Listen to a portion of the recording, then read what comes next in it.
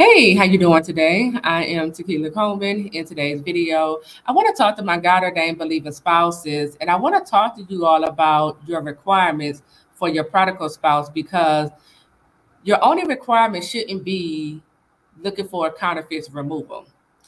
It's great when God removes the counterfeits out of our prodigal spouse's life, but that shouldn't be your only requirement.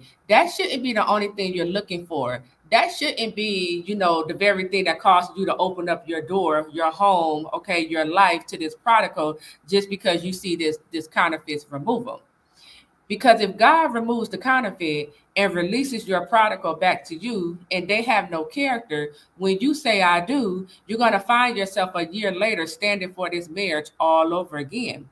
Because a lack of character is the reason why we see a lot of adultery being taking place in these marriages. Okay. When I have character, when I'm a man or a woman of character, I'm able to say no to counterfeits when they are trying to, seduce their way into my life when I'm a married woman or a man, because I have character, I have morals, I have values, I respect my Heavenly Father, I respect the covenant I made, before God and with my wife or husband, right? But it's a lack of character that don't care. It's a lack of character that only thinks about self, right? And will go ahead and commit adultery, right? We got to go beyond just looking for a counterfeit removal. We got to begin to look at, okay, does my prodigal know who he or she is as a man or woman?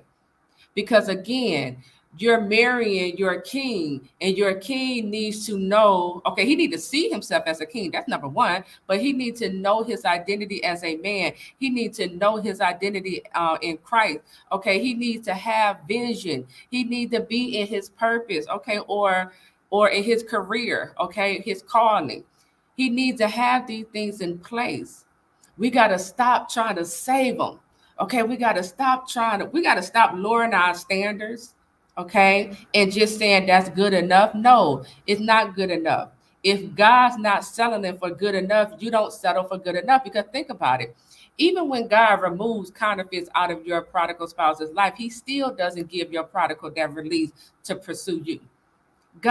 After God removes that counterfeit, God is telling your prodigal, okay, now I need you to begin to work on your anger, or I need you to learn what love is, or I need you to begin to forgive those who hurt you in your past, or I need you to go ahead and step into your purpose. God is steady, growing and developing our prodigal spouses. So if God's not stopping at just a counterfeit removal, we shouldn't just be looking for a counterfeit removal. We should be expecting more as well. Okay.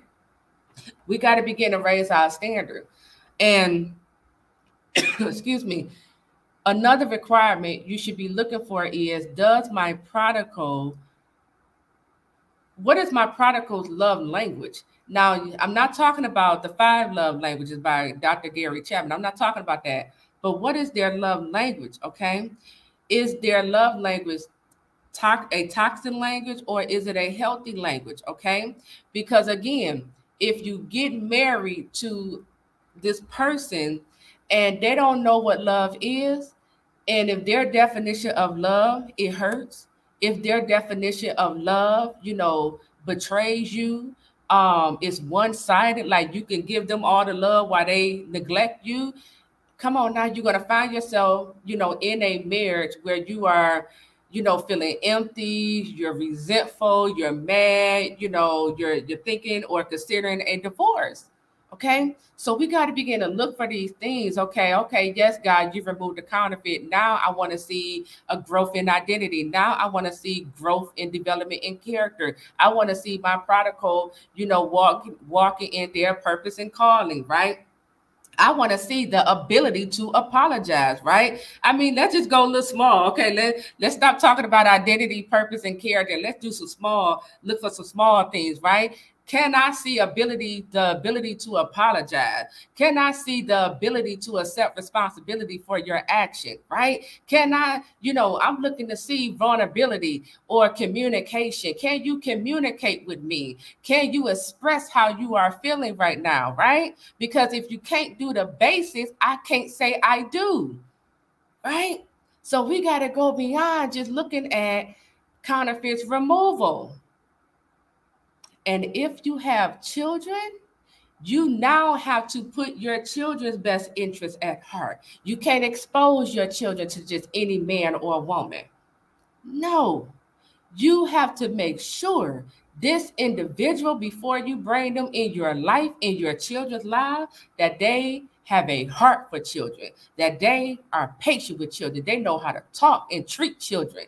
Okay, you got to make sure this person see your children as their children, and they willing to protect your children, because if not, you shouldn't have them around them, period. Okay, so we got to go beyond just looking for counterfeits removal and begin to raise our expectation. We got to raise our requirements. We got to expect more.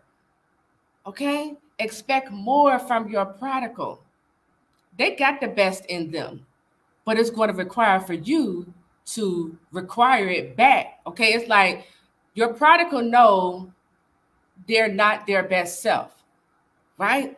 So they need to be challenged. Okay, we as the God-ordained believer spouse can challenge our prodigal by becoming their best self, just by expecting it, by requiring it, not accepting just anything or them coming back anyway. No, I'm looking for character development. I'm looking for protection. Can you protect me? Or do you got me out here exposed to the enemy? I'm looking for communication. I'm looking for vulnerability. I'm looking for responsibility. Can you show me that you have learned from the past? You're willing to admit your wrongs. You're willing to, apologize. Are you, I need to see this stuff. I need to see you want to gain my respect back. Okay? Because I can't enter into a marriage with a person I don't respect. Do you understand this? And for my man, okay, what are your requirements? What are your standards?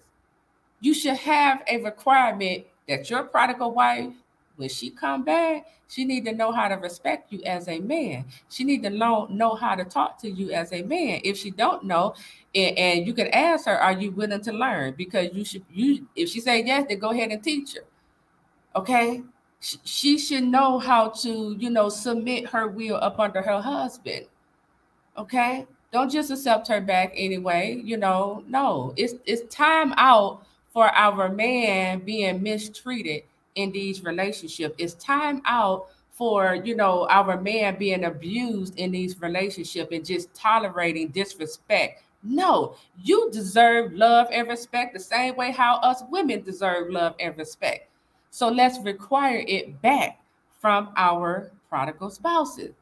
Don't just look for counterfeit removal. Begin to, okay, thank you, Lord, for removing the counterfeit. Okay, here's my next requirement. Here's what else I'm looking for, Lord, right? And begin to allow your prodigal to go through their process of becoming their best self for you. Okay? Because you only want to get married one time. You don't want to keep doing this over and over. You don't want to find yourself standing for this marriage, 2 years or 5 years later. No, allow your prodigal to go through their process. You continue to go through your process and become a better woman or man in the process. And when it's time, when the two of you come together in marriage, man, y'all going to be better together, okay? So with that, I am Taquila Coleman. I'll talk to you all real soon. Take care.